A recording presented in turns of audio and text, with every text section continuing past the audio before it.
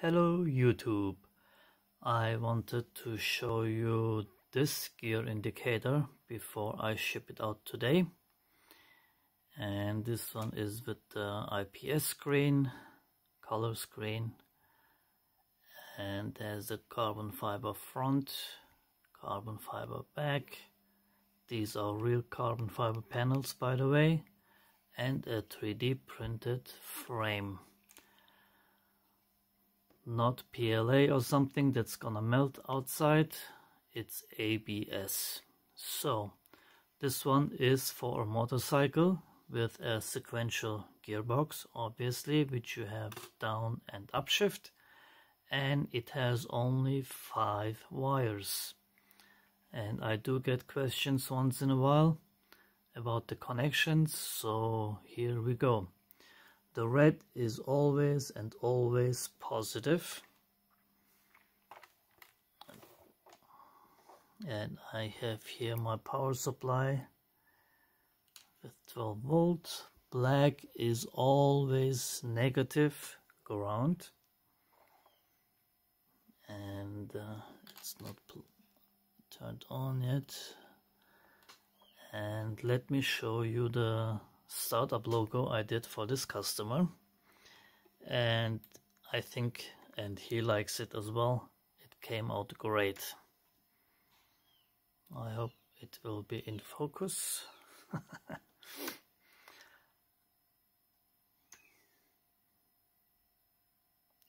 So here's a motorcycle, a Honda, obviously, and this was a logo that I created.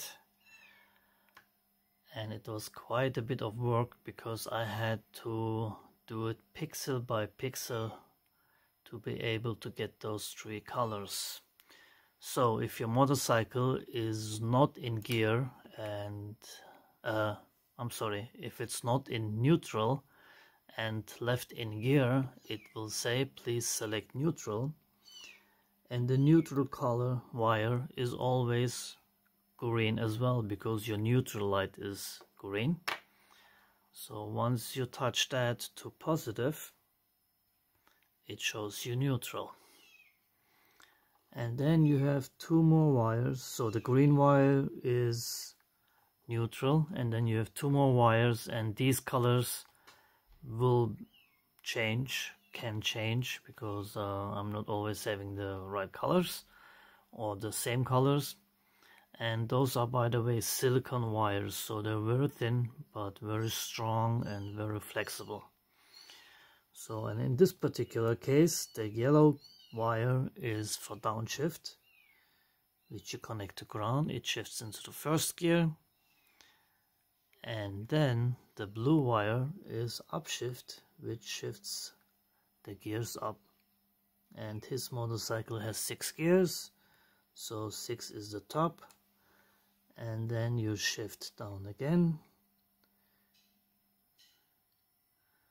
and if you're going into neutral, neutral connects to positive 12 volt, by the way.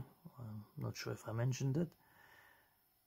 So neutral, and again these 2 wires are upshift and downshift, and they connect to ground. You can use micro switches or reed switches with magnets.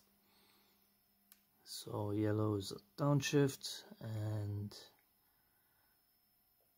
the blue wire is upshift.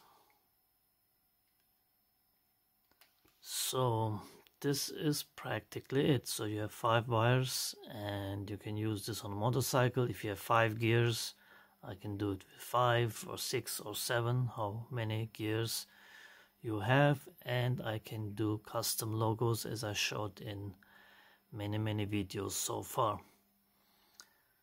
So let me also show you the GPS that I built for another customer. And this one is the version with the 1.3 inch OLED display, and it also has a carbon fiber front panel.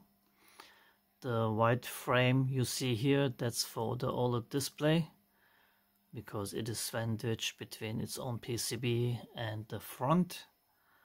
And this is how it looks like. It comes with a 200 milliamp battery, which lasts about 4.5 hours. And this is the main screen, which shows the speed, time, date, satellites received, altitude, and the heading. And then you have the second screen, which shows you your latitude, longitude, and you can save your position. I just showed this in my last video, so I go briefly over it. This is your trip summary, which shows you your distance traveled since your last reset, satellites received, time, date. And the last screen is the clock screen, which you can switch between 24-hour mode and 12-hour mode. Plus you can adjust your time zone. I showed that in the last video as well. I will put a link in the description so you can watch that. So this is the 1.3 inch OLED version, and this little guy fits into a GoPro Session waterproof case if you want to use it outside or mount it somewhere, or you can put it into an enclosure. So this is it. If you do have any questions, please leave them in the comments and I will gladly answer you. By the way, that flickering here is only because I'm recording it in real world. It doesn't happen, it's just steady. Anyway, this is it. Thanks for watching, and I also wanted to thank you for supporting me on Banggood through my affiliate links, and on Patreon, where you can support me as well. And anything does help. Thanks a lot and take care, everybody.